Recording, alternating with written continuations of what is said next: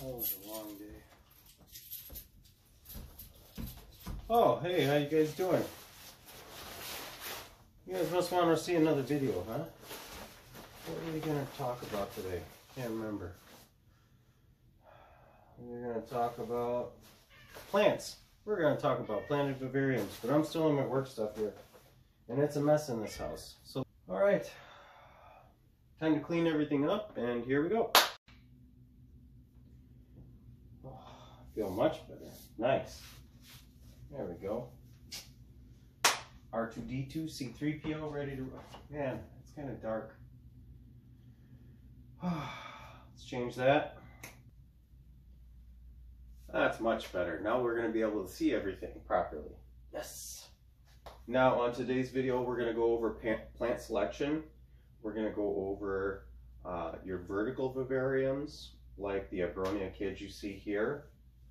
And then you can see some of my various plants that I keep here in the home. But let's take a closer look over here. All right. And here is the Abronia garminia, or arboreal Mexican alligator lizard setup. And as you can see, I like when the enclosure isn't filled up with live plants, I like to add some fake plants to kind of fill it out in the meantime while I'm waiting for some of my live plants to grow and fill in that negative space. A lot of times when I'm working in a vertical setup, I like to work it as you would find in the jungle. So in a lush rainforest or some sort of dense canopy, you're going to get a lot of really strong vegetative growth over the top. And I did want to kind of keep some of this middle area clear so I got some good air ventilation, but that's more for the care of the Abronia than it is for the plants. So let's stick with plants today. So we got these 3 bromeliads, and then I also have, you'll notice I have 2 air plants. And air plants, I don't know if you guys know this, will actually bloom. They have these most amazing blooms. So if you want to see some pictures of blooms, I haven't had mine bloom yet, but that one's free hanging and this one's just set inside the bromeliad top here. Well, 3 things that plants need that you got to get it right. They need fresh air, sunlight, and water. But bromeliads tend to hold a lot of water. They boost the ambient humidity in the enclosures, and I've actually found my Abronia drink from them like little water dishes. You can see that one right there. They use a lot. I do have a misting system up here. That is the Monsoon Solo from Exoterra, so a little dusty here, but this thing is great. And I actually just bought some extra tubing, a splitter, and another nozzle, and for a small enclosure like this, it does work really well. Now, I would definitely suggest the multi-system for something as large as the mountain horn dragon setup, but we'll get into that later. Down here we have a couple other species of bromeliads. I don't know, they were generically titled bromeliads. I'm not sure if that's exactly what they are or not, but you can find a lot of tropical plants at even your local grocery store, and they tend to be quite hardy. They're not super intolerant of temperature fluctuation. In the back there, and you'll see a common theme in my setups is the purple wanderer back there, and those are really nice climbing plants that can produce a little 3-leafed pink flower in the summer months when we're getting a lot more light and warmer temperatures. I tend to favor warmer temperatures. But in a vertical setup like this, I treat it very much like you would a saltwater tank. So some of the larger plants, like I said at the top, kind of overshadowing some of the lower lying plants. But I am using this LED light up top here. And here is a terrestrial vivarium setup, and you'll see a lot of my purple wanderers in the back there. Spider plants, another really great plant that I want you guys to check out. They are a tropical plant. All these plants are tropical species, but they tend to have one thing in common, and that's all that they're extremely hardy, intolerant to maybe less than ideal conditions that keepers may provide for them. because at the same time, when you're keeping a vivarium, you're not only keeping the animals within the enclosure, but you're keeping the plants as well. You'll notice we have a variegated spider plant, which I absolutely love the white striping. That's what variegated means. Down below here, we have some dwarf baby tears that are just blowing up. Oh, and I got a shed skin. Arbok, you shed. Hang on, let me take care of that. Wait. All right, that looks much better. Okay, where are we at? Oh, you want to say hi, Arbok? Hi, baby. That's my false water cobra, Arbok. Look how big he's getting. I don't know if you guys can see that. It's not really transferring well because the focal view of the camera, but he's getting big. My baby getting big, huh, sweetie? What a beauty. Can't believe you're gonna get 6 feet, 7 feet, 8 feet up. No, I'm joking. Daylight come and we want to go home. Okay, go home. All right, now that Arbok's back home, we can check the rest of this out. So you do see I have a layer of moss on the top here. Over here, I have some dwarf creeping figs, which is a really cool plant. And if you're doing small vivariums for dart frogs, creeping figs work really great as a climber for foam backgrounds. And then the dwarf baby tears just have a really nice sense of scale and stay in contrast to the dart frogs. But anyway, if you're running lights for your plants, expect to get algae growing in the water. That's fairly regular. No matter how often I scrape it out and wash it out, take it out, it grows back within a couple days. So that's just something you got to deal with. It doesn't affect the water quality at all for the animals. Arbok still loves sitting in there and soaking and drinking and whatever. And I got some dragonstone in here. So besides for the substrate, what I used in here was a little bit of vermiculite, some coconut fiber, and some organic potting soil. Now in the very, very bottom of this layer, I do have pea gravel, and that's just for a very small drainage layer, but I don't over obsess about using like mesh and clay balls and stuff like that. This is a great substrate for bioactive. Is it bioactive? Not yet, kind of, technically, not really. I don't have springtails and I don't have isopods in here, but occasionally what I do like to do for the plants is I'll add night crawlers or earthworms, depending upon where you're from in the US or wherever you're watching this from. Earthworms and night crawlers not only fertilize and add or put essential nutrients back into, but they also consume a lot of the bad vegetation and stuff like that in the soil. Additionally, if Arbok ever runs into one, he's been known to take an earthworm or two every now and then, and they're a great source of protein, and they're rich in vitamins and nutrients. So earthworms, don't count them out, especially for like Pac-Man frogs and other species. My mountain horn dragons particularly like earthworms. But they're great for moving the soil around and fertilizing the soil. Another thing that a pro and a con at the same time is that occasionally if you don't keep the substrate wet enough, then there's a chance that the earthworms will die. And at some point the earthworm will die. And that provides more fertilization for the plants, but also it's not going to smell too good. So keep that in mind when you're adding worms. If I ever add worms into this enclosure, it's always just 1 or 2 at a time at most. And after that, done. I leave it plain, and I just water the plants heavily.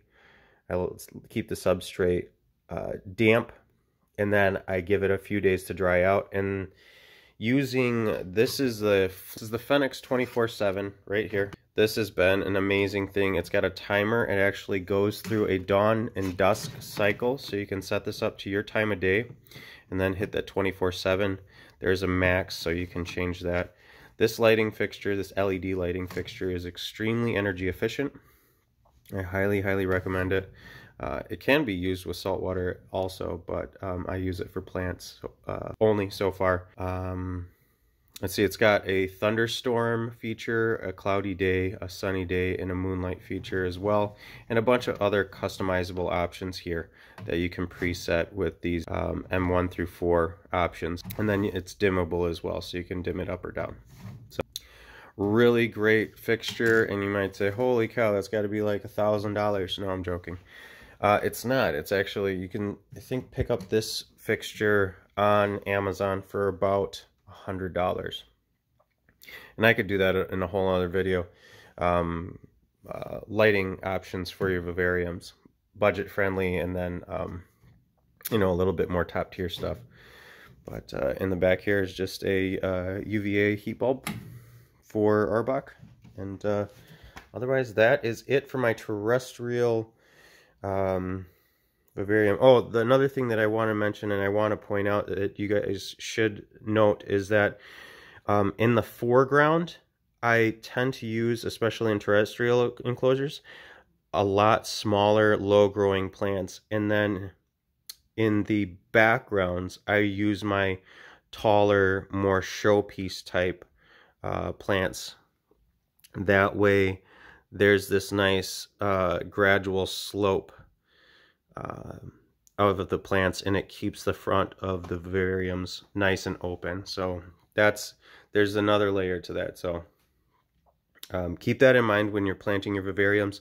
Low growing plants in the front, medium in the middle, and then your tallest plants in the background.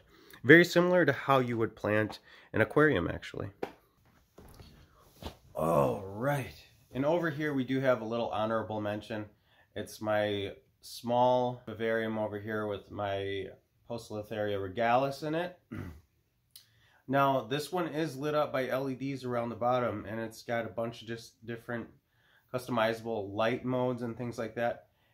And I do have a pothos in here, and pothos are extremely hardy and really great plants. They do all the normal things. They boost the natural humidity in the enclosure.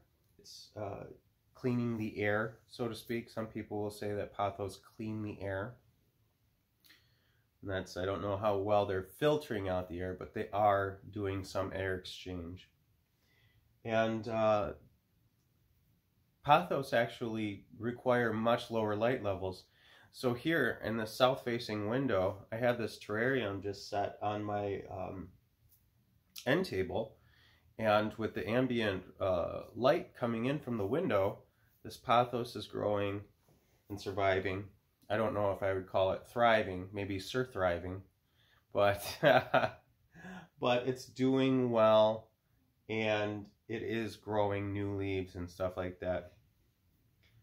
Now, when you do replant, move plants into new enclosures or new containers and stuff like that, don't be afraid, don't freak out right away. There will more than likely be some dieback. That's natural. The plant is kind of going through some stress and a little bit of shock with the transplant. Very similar to how when we, you know, pick up our animals from the pet store and then throw them in a bag or a box or whatever they're in, and then we transport them from the store to our house, and it's this very weird kind of alien abduction type thing going on. And then all of a sudden they get thrust into your home, into their new enclosures. You need to allow them time to settle in and adjust, and plants are no different.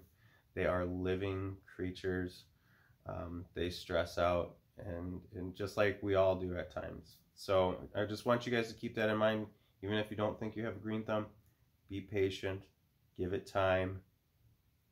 Love, sunlight, water, air, and you can be a great vivarium keeper as well. All right, and the piece de resistance, the gigantic grow tent of a vivarium. This is the colossal way to go when you want to go with a vivarium. These are awesome, and I think you guys might see a kind of running theme here. We'll explain this in a little bit. So, up top here, I got a lot of climbing branches and things of that nature. But when you're layering a vivarium of this magnitude, you can add some smaller vining climbing plants. Like in the back here, we have our pitcher plant, the Nepenthes species pitcher plant.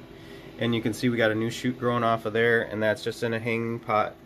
And we're getting this started again. That wasn't getting enough humidity for a while, so the moss is actually helping out with that. We have a giant mercury vapor bulb up here, heat lamp. I got a UVB bulb right there. I got a LED bulb in the back there. Lots going on in this enclosure. When you have a very big enclosure like this, lighting is going to be key. We got this big palm plant here. And then I still fill in some of those negative spaces with the fake plants. And if I drop down here, let's see if I can do it. You can see how I still have the smaller plants in the foreground, and then medium plants and larger plants kind of tearing up. And that is the best way to do it. Now, this is just a butterfly enclosure. It's a nice little hack. I have 2 male mountain horn dragons. That's why that's in there. And he was just kind of getting overshadowed by Rocky. So that's why I got him in this because I'm going to set up a whole nother one of these, and I'll show you guys that video. I might be able to transplant a lot of these plants over into the new one. But yeah, I guess so. In a large enclosure like this, I have a pump going in there that increases the ambient humidity for the plants, because a lot of the light isn't strong enough to penetrate all the way through the grow tent. I did actually pick up this little grow LED. I'm not even sure if you'll be able to pick it up, but it's just red and blue lights. It's really great for blooming and growth for plants. This is a really great budget option. It's just a screw in. I took a shop lamp and I took the dome off of it, and I suspended it over here to get the nice growing light to the lower level plants. And this enclosure would do good with a multi-misting system, where I would have, you know, like 3 or 4 misters spraying down this entire enclosure. Really good. You know, maybe 3 or 4 times a day to keep that ambient humidity up, since these lizards do come from Vietnam, southern Vietnam specifically. So for this enclosure for now, I do not have a misting system. I got the a vented fan. That's another thing for the air circulation. Like I said, plants need air. So I do have a circulation fan up top there. It's adjustable dimmer. And for misting right now, I just use one of the Home and Garden misting bottles. You just pump the top, you could fill it, and then spray down the enclosure really well. I do this a minimum twice a day. In the evening is good as well. But my lizards, a lot of my lizards actually, don't even drink from water dishes. They prefer this mist. It simulates rainfall. And then you'll see them sometimes, they'll just dip their little heads and lick the water as it runs down the leaves. But yeah, that's vivariums in a nutshell. When you guys get them going, remember to keep your smaller plants in the foreground, your medium and larger plants in the background. Another thing you can do is some of your lower light loving plants that you can get away with it. You can use those in a vertical setup towards the bottom, and some more of your light loving plants, bring them up and towards the top. Like the Nepenthes, they really like a lot of bright light, and they do well, and that'll help them produce more pictures in the future. So that's what I'm hoping to jumpstart that and get that into new pictures, but right now it's doing the vine thing. Alright, so that does it for today's video. If you guys have any questions, comments, or concerns, please leave them down below in the comment section. If you enjoyed and liked this video, please give it a thumbs up, and if you're not already a subscriber, make sure to hit that subscribe button and that bell icon. Every time I upload a new video, you might learn something new and different and interesting, and that's what I hope to give to you guys. Until next time, if you guys keep it crawling.